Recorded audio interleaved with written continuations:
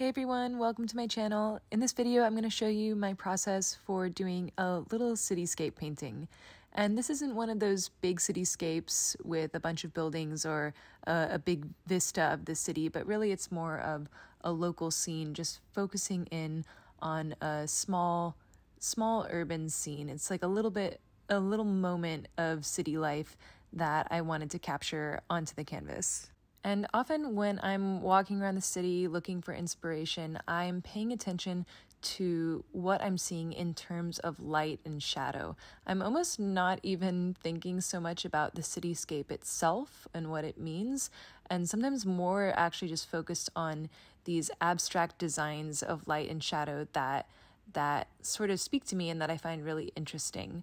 But at the same time, I also do really like the shapes and the forms of the city, and a lot of the light and shadow shapes that I see are made by these buildings that are just so characteristic of my urban environment. And this painting was no different. So here I was walking around in my neighborhood and I saw this old building. I don't know if it's still a operating laundry place or if it just used to be a laundry place with this bright red sign, and it was like a blue building with these cool bay windows, and then next to it there was another building with bay windows. And I loved the shadows that the buildings were casting, and also just the way that the shadows sort of merged with the windows of the buildings themselves to create these cool abstract shapes. I live in San Francisco, and often it's pretty cold and foggy and things are kind of gray. So when we do have bright sunny days like this and the buildings are just casting these really strong shadows and also these really bright highlights, I think that I just find it there's something very striking and powerful when I see these situations. So I usually get really excited and feel inspired to paint something. And so for this painting, I really wanted to focus on that, just showing these dramatic shadows that we were seeing in the buildings. And I kind of merged the shadows themselves with the darker shapes of the window, at least for the building on the left. So they kind of come together, and it's not exactly clear where the building starts and the window ends, or vice versa. And I think there's something really beautiful about that. I'll go and refine it later on in the painting process, but I think it's interesting at this stage when the shapes are just really simplified, and we basically just have the areas in light and the areas in shadow.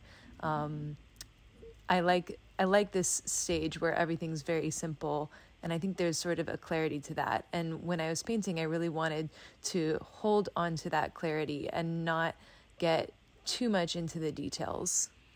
And I also use the palette knife a lot on this. So sometimes I actually find that instead of adding details with the brush, I actually prefer to add texture with the palette knife. And so that's kind of what I'm doing here.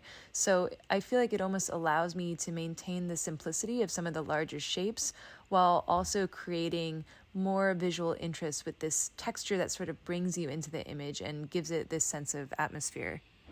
And then I do start to go in and add some details, but here I'm trying to be use the details very sparingly. I don't want to distract from these overall very interesting light and shadow shapes that I'm seeing.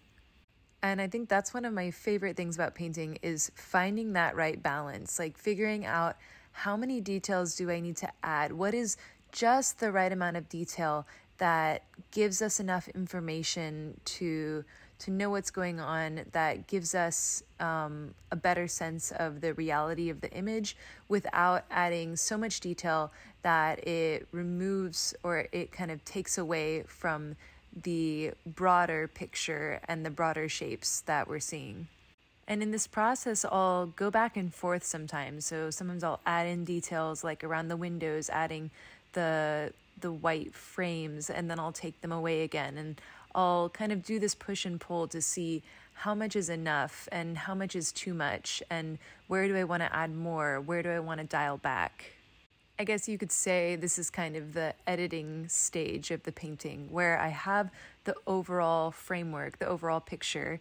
I know in general what I'm trying to say, and I have that established, and then I'm trying to figure out how I want to add these finishing touches that will give the painting just that little bit of extra life. Another thing that I really wanted to convey with this image was the feeling of brightness, especially from the building on the left, which had this really light blue paint on its facade, and it was reflecting the sunlight in such a beautiful and striking way. But of course, as you know, paint can't emit light, and so if we want to create a feeling of brightness on the canvas, it does feel like almost some sort of magic with the paintbrush. And I think here, having really strong shadows to contrast against the lighter areas is just so key in creating that illusion. I also like the fact that we can find at least what to me feels like a very dramatic motif in such a simple city scene. It's just, a crop of an image of two buildings. Nothing is really happening, and yet to me it feels like it has a very dramatic mood to it, just with the super strong contrast, the very bright highlights and dark shadows.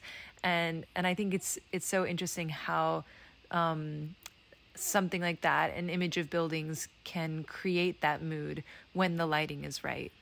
And I think what initially caught my eye with this scene was the drama of the shadows that the buildings were casting.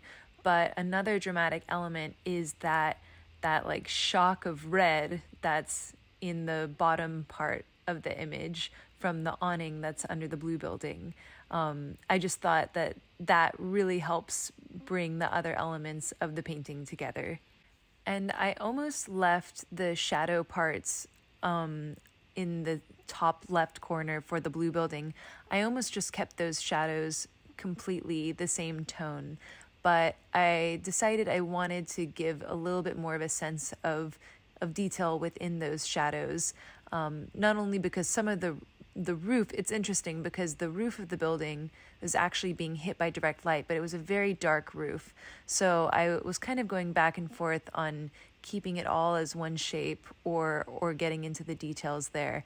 And I ended up deciding to develop it a little bit more. It breaks up that shape a little bit, but I like how it gives us a little bit of sense of reflected light that was hitting the underside of the roof there. And reflected light is also one of my other favorite things to paint, so I wasn't going to leave it out. And in the end, it was a pretty subtle addition. So overall, I think it doesn't break up the design of the image, but it gives us some more detail that we can enjoy. So here's how it turned out in the end. I'm super happy with the outcome. I think it was a really great study. And yeah, I hope you liked it too, and that it gave you a little bit of inspiration as well. Let me know what you thought of this video in the comments. And also, a big shout out to my supporters on Patreon. Thank you guys so much for supporting my art and making these videos happen. If you like my art, if you like my videos, and you want to help me make more, check out my Patreon at the link below. Thanks again for watching, and I'll see you next time.